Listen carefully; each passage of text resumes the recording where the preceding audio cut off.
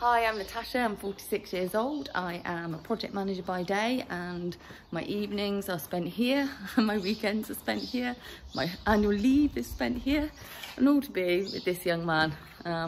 This is Oxo, lovingly referred to as Mr. O.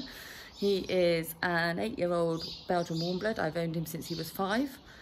It's been challenging ownership, without a doubt. We've had to go through various stages. I've been unconsciously incompetent.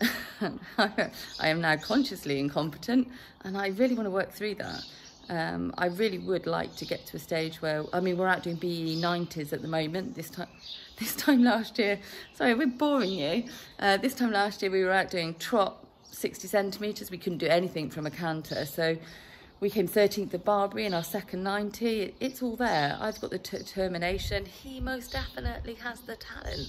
And we just need putting together. Absolutely. I'm really new to eventing. I still get, when you meet your heroes. So a couple of weeks ago, I was in a warm-up arena with Laura Collett and I just banged on about it for weeks because it was just so exciting.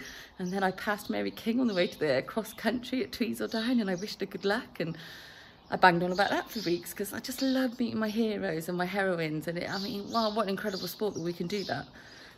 So I feel that we've got a lot to gain in this, and we have also got a lot to give. I'm definitely committed, I'm definitely driven, possibly a tad emotional, very, very much attached to him, and I'm looking to achieve. I'm willing to do what we need to do to get there. I'll put the hard work in, so I think the boot camp scenario would suit us. And it would be nice to win something other than cupcakes when I'm on a diet. Well, everything's crossed.